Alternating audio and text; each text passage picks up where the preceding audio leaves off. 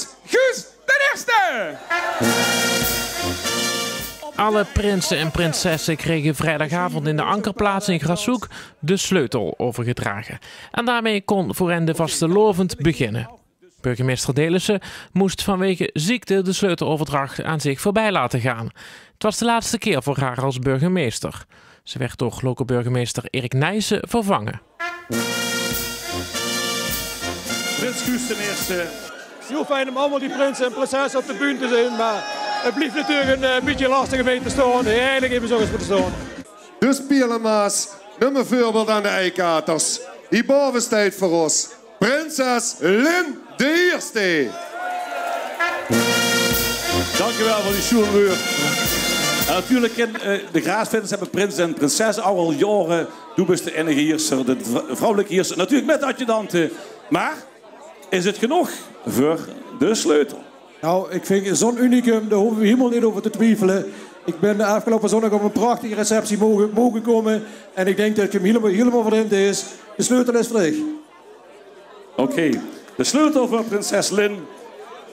En natuurlijk geldt het ook voor de adjudanten Nick en Koen.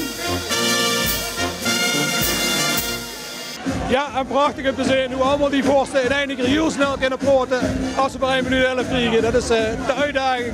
En het is op einde volgens mij allemaal gelukt. Dus, ja. Op de website van de gemeente Pielema's loos ik dat er gezocht wordt naar een nieuwe burgemeester.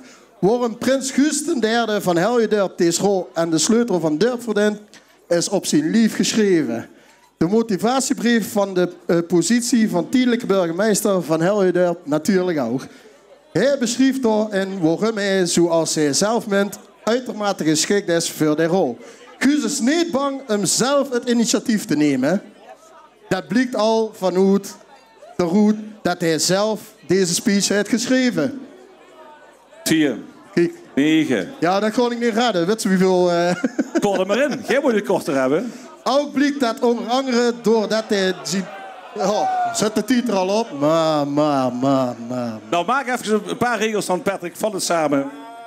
Ook blijkt er onder andere door dat hij bij tweede van zijn prinscollega's met de recepties ongevraagd versieringen heeft aangebracht in de vorm van blauwe ballonnen bij prins Giel de Eerste in Kapel en stickers van zijn favoriete voetbalclub heeft geplakt bij Guus de Eerste in Echel. Nou ja! De macht is overgedragen nou. Ja, wij zitten op een avond en er zijn anderen op dit moment. Hoe vult het? Nou ja, uiteindelijk hebben we opgelucht en we gaan met z'n allen een heel leuk feest van maken. Dus we blijven zeker in Pielema's en met de feesten. In Beringen zitten we in met vastelaovend los vanavond begin. Alla! Een dag later kregen ook de jeugdprinsen hun sleutel. Dat gebeurde voor het eerst op het podium van de Bonte Boetebeleving in Panningen.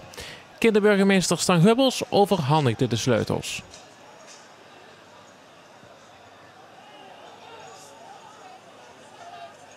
Met deze taak dansen wij overal, want wij zijn betutterd van de carnaval.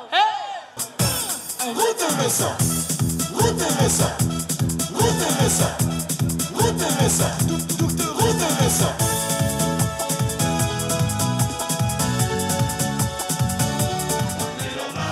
Een vol plein bij het huis van de gemeente was getuige van de sleuteloverdracht bij de jeugd. Het evenement dat voor de 6e keer plaatsvond, werd druk bezocht. De organisatie kijkt tevreden terug. Ik denk dat we tussen de 6 en 7.000 man, denk ik, dat we aan gaan tikken. Maar dat is altijd een beetje gissen dit jaar. Maar als we over het plein heen kijken, is het extreem druk. Dus we houden dat ook goed in de gaten van weer het te druk, ja, dan moeten we er ook iets in besluiten. En dat wil dan zeggen dat we misschien wel even het plein dicht moeten gooien. Want de veiligheid gaat natuurlijk voor alles. Hè. En de poorten werden rond 2 uur gesloten. Toen was het maximum aantal bezoekers bereikt. Kijk, we zeggen ook, om 4 uur stoppen we ermee. 5:30 het plein leeg en dan moet het naar de kroegen lopen. Hè. Dat is altijd ons doel geweest. Vastelaovend terug in Pielema's.